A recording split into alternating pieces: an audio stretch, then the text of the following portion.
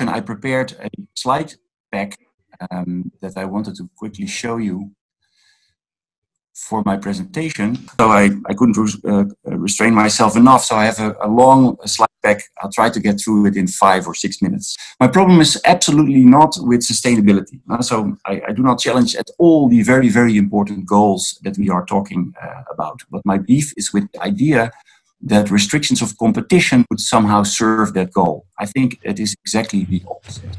So if we're going to go for restrictions of competition, and the Dutch Competition Authority very actively is trying to by stretching the compensation requirement, then we might, I fear actually with 2 risks that I will conclude on at the end, that we might do harm to the environmental objectives that we have in mind. The key underlying question here is whether indeed restrictions of competition are going to stimulate sustainability initiatives.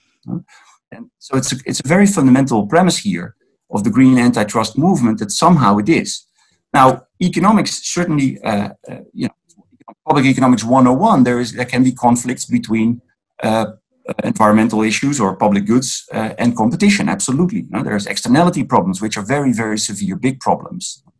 The standard way of solving them is by internalizing the externalities, but not by restricting competition. Actually, if you restrict competition, for example, if you allow a horizontal agreement amongst competitors, there's no reason at all to think that they would somehow then start internalizing these externalities. But we really need to think about the question, why would we need a merger for such a shift? Why would we expect firms that build up market power dominance? Why would they have an interest at all in investing in green? That is a key question. So should we expect, in other words, even put a little green arrow there. So this is the key question. Should we expect companies to take more corporate social responsibility in cooperation than they would in competition? Well, let me get to the question. So if we are going to think about this question, are companies doing more in collusion or in cooperation than in competition? We first need to make 2 basic premises, I think, that are reasonable to accept by everybody. And that is that people care about sustainable products. They have a willingness to pay for them. It might be a small willingness to pay, but they typically have a willingness to pay for more sustainable production. And also, corporations are fundamentally interested in profits. And we should really keep a skeptical eye in that regard. We know from large literature, firms are interested in profits. So also green they see as a dimension where there's some cost to be made, greener product, and then there's benefits in the form of they will have customers that have a higher willingness to pay. So we know that if you let companies talk to one another, and Adam Smith already has a famous quote about that, then there's risk of them colluding on other aspects as well. And here the idea is to let them argue about and agree about sustainability agreements, but it's likely that will then follow. There's a great risk that will be followed by agreements on other aspects like production and price as well. And if we then look at this a little bit more carefully, if we just do a little IO model, we can do that, then we actually find that if there's a willingness to pay, then that companies are going to do more in green in competition than if you allow them to make agreements on sustainability levels. So I won't go to this model in full. It's a model with Yoshi Spiegel that we published now several years ago. But ultimately, the idea is that firms have a profit function in which they can invest in V, which is sustainability level. Consumers then have a higher willingness to pay, and firms are going to profit maximize. And then if we look at the duopoly situation, we look at the equilibria, we can look at one equilibrium where there's competition in the sustainability level and competition, quantity or price. We can look at equilibria where they can talk about sustainability but compete on price, or talk about price and compete on sustainability, or they talk about both. And what we find, and this is actually what the policy is, right? So the policy is to let them talk about sustainability, coordinate sustainability levels, but not on price or quantity. Then what we find is it's a very strong proposition that also holds if we extend, for example, to more than 2 firms. We find that the V level, sustainability level, under sustainability agreements is the lowest. So it's lower than the V star, which is the sustainability level.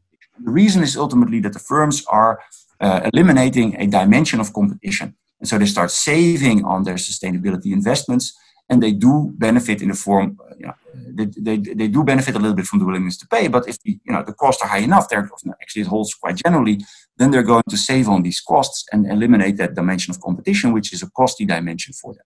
So you should rather let them compete. And actually, if you really want to have more green done, then you should allow them a production cartel, because as you can see, the level of green in production cartels, so not talk about sustainability, but talk about prices or quantities, then they're going to invest most. And the reason is ultimately that then they can benefit from their investments fully.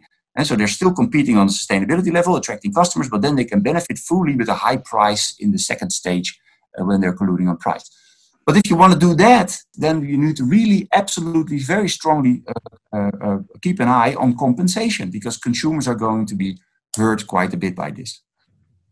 Now, that compensation requirement is hard. And this is a little graph where there's the sustainability level on the vertical axis and the prices on the horizontal. There's an indifference curve for consumers. Consumers like to be at the upper left, so higher sustainability, lower price, but firms have a tendency to go to the lower right. So they want higher price, lower sustainability, that's more profitable for them.